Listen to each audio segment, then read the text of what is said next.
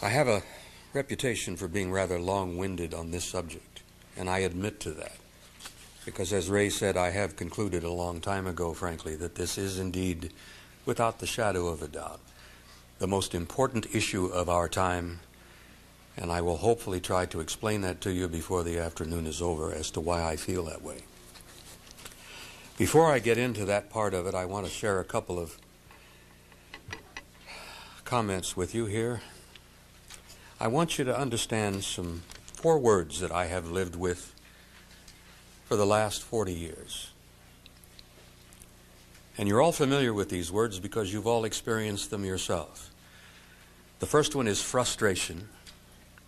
The second one is aggravation. The third one is anger. And the fourth one is outrage. And let me explain to you why those words are important to me before I get into the meat of my presentation.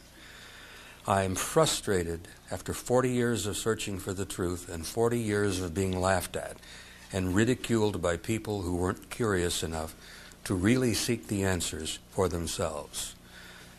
I am aggravated at so-called scientists and experts who smugly and arrogantly snickered at ideas beyond their own vision and imagination and refused to see even that there would be a 21st, 22nd, and 23rd century science.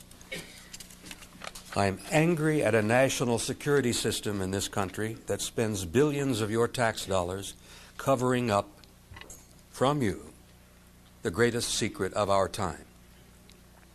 And I am outraged at a government who apparently believes that you can lie to all of the people, all of the time.